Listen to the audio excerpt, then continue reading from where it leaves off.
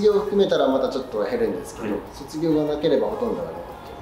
てくださいました。全員集めて誕生日会したりとか、はい、その子の弟が大学生になったら入ってくるとか。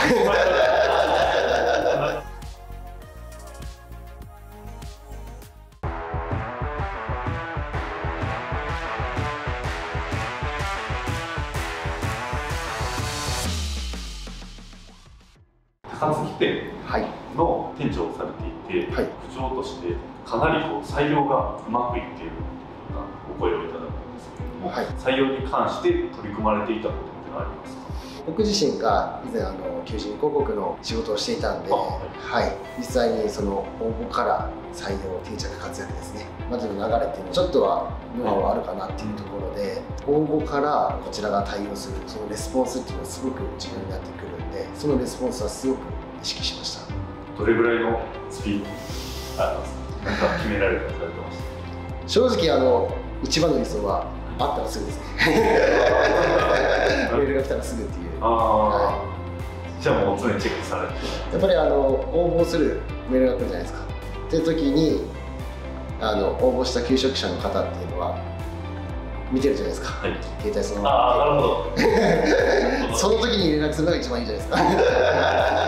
もう応募したスマホがついてる間に、はい、持っている画面見ている間に。そうです。一応これは理想なんですけど、求職者の方ってよく言われるのが1社だけ応募するんじゃなくて何社か応募するわけじゃないですか。はいはい、で他のね会社がある中で、はい、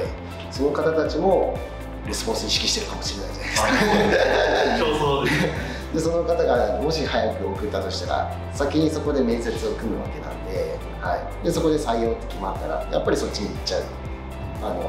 他決まっちゃったねとかっていうのは絶対あると思うんで、このレスポンスっていうのはすごく大事だと思います。はい、じゃあ応募への対応だけではなくて、そこから、面接の日程であったりもじゃあかなり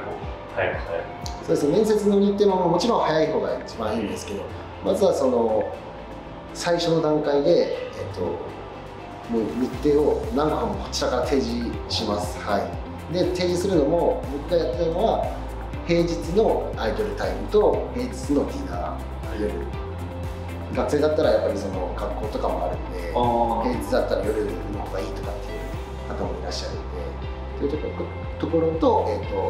土日の、アイドルとディナーっていうので4つもあらかじめこっちからバンって提示して、ここ大丈夫ですって言われたらもう絶対そこ。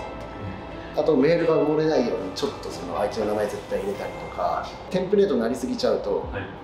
機械かなって思われるんで、ちょっと違う文章入れたりとかっていうのはすごく意識してます。はい、以前お伺いした内容で、はい、オープニングの時が18名ぐらいの方、はい、でそのままもうほとん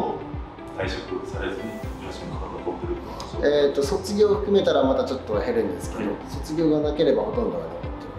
てくださいました。ということはかなり定着率っていうのはかなり高いんですけども、その秘訣みたいなのってあったりされるんですか？アルバイトさんとか、もちろん社員さんもそうなんですけど、誕生日の日には、はい、全員集めて誕生日会したりとか、はい、年末は、以前までは会社全体で忘年会とかあったんですけど、はい、コロナの関係できなかったんで、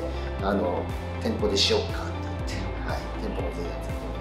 てしたりとか、パートさんがハンドメイド、はい、小物をなんか作ったりして、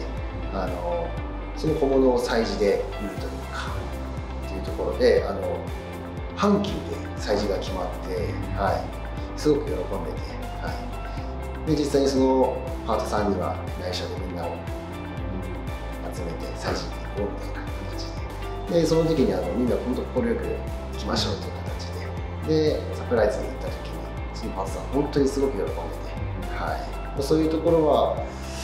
やってよかったなっていうのはすごく思います。はい、その誕生日会全員来られるっておっしゃったんですけど、シフトの入ってない方も皆さん集まってっていうところ。そうですね、来てくれますね。もちろん来れなかったら来なくてもいい。もちろん来れなかったら来なくてもう来たいということで。そうですね。はい、もともとみんなが地元というかそういう周辺に住んでるんで来やすいっていうのはもちろんあるとは思うんですけど、あとは多分みんな高槻店が好きで働いてる子たちが好きでっていう形のがすごく多いかなと思います。はい、ぱりそういったところもあって、定着だけではなくてリファラルからの採用も多くてということで。はい、リファラルは本当に多いですね。実際に今でもいるんですけど、はい、お姉ちゃんと弟とかでもう今回卒業したんですけど、今年3月卒業したんですけど、その子の弟が大学生になったら入ってくるとかなんかそうですよね。本当に嫌なところだったら自分の大切な人って紹介できないんですよ。はい。でも逆に働いてほしい紹介される。すごく嬉しいですね。その兄弟は兄弟で仲いいですよね。本当そうですよね。あとそうですね。応募がある中で、ほとんどが座銀に高槻に1回食べに来られて、っていうからの応募が結構多いんで、まあ実際にその座銀を知ってるというか、そこで応募してくれる理由として、ね、働いている方たちが楽しそうだったとかっていうのもあるんで、そこは本当従業員に感謝だったりとかですね。